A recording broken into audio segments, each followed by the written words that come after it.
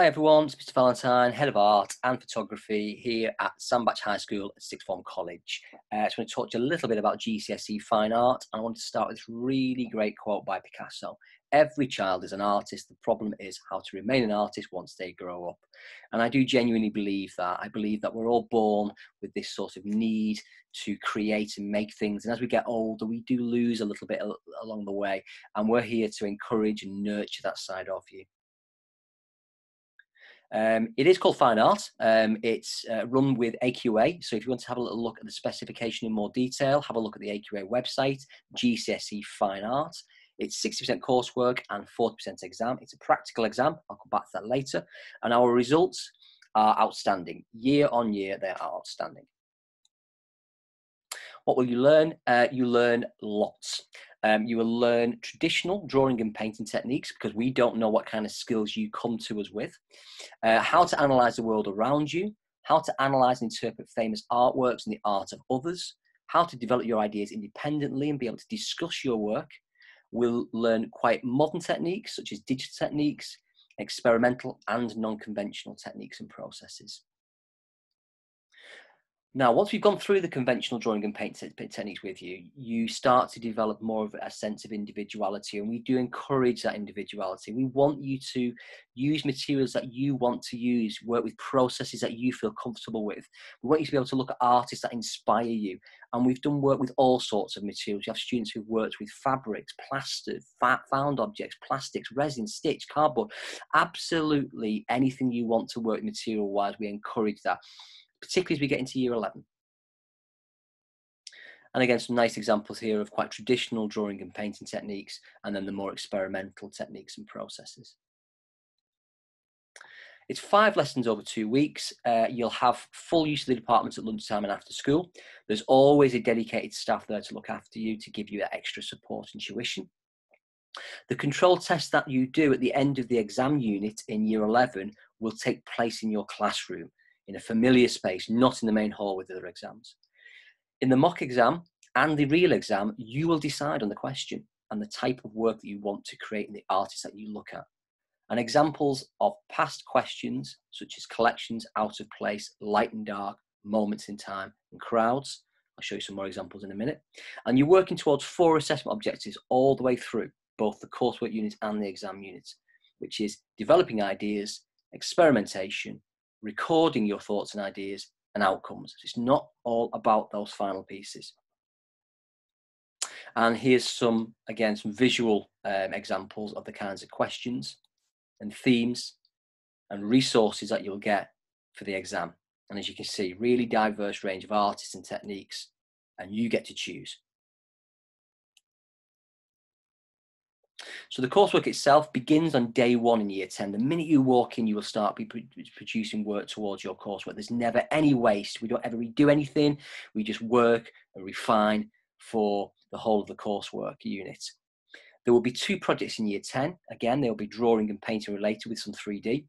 And then in year 11, you will start the mock exam, which will become essentially your 3rd unit of coursework. So you will get lots of opportunities to explore different techniques, processes, and artists all the way through your coursework. When you do your mock exam, you will get about 12 weeks to prepare for that, which is exactly the same as the real exam. You will start your real exam unit in January. And again, I must stress it is a practical exam. It's not a written exam. Obviously, there will be writing in the form of artist research and annotations, but it is a practical exam. Again, you will get 12 weeks to complete prep work leading up to that. And you can see in the examples here, the students will prepare trial outcomes and time plans. It will be the most prepared you will be for any exam. You get 10 hours to complete the final outcome. Again, that will be in an art room. Careers still get students and quite a lot of parents actually asking me, well, what can we do with art? And I always say, look, you know, we live in a modern digital age. Everything we look at has been designed and created by a creative mind. But obviously there are those traditional careers as well. We can be painters, sculptors, architects, interior designers, or we can go down the photography route. We can get into illustration, fashion design, animation and character creation, and even TV and film production. And there's a lovely little sort of quote there. Subjects that support imagination, creativity, innovation, originality, and expression are all aspects that are increasingly important for employees and entrepreneurs alike. So it's not just the creative industries that are looking for creative thinkers and problem solvers. It's every business. And here again, just some more examples of the different strands of careers that you can go into. But again, have a look online, just Google careers in art or careers in the creative industries and look at how many different jobs and careers are out there. What to expect? Well, we've already talked about the 60% coursework, 40% exam, but all the other opportunities are there as well. There's the vast majority of trips that we go on. We've been to places like New York, Amsterdam, Paris, Tuscany, just to name a few. And we do an October half-term European trip every year. Okay, we'll take you to London, we'll take you even closer to home, Liverpool, Manchester, but we want you to see some of the most important pieces of artwork ever made. That was what was really life-changing for me, was going to visit these places, to experience the different cultures, to see the different architecture, and to see some of these really important pieces of artwork. Why would you choose art? Mainly because you enjoy it. That's the main thing, all right? If you're good at it, well, great. I mean, have a word with your teacher. Let's see what they think. I mean, they will be honest with you, but the main thing is that you enjoy it, that you want to be given the chance to express your individuality, because again, we do encourage that. We encourage you to work independently. We encourage you to work individually and to be able to discuss your ideas with us. And of course, if you're considering a job in the creative industries, okay, if you want to do something like architecture or any form of design, you must do GCSE art to start you off.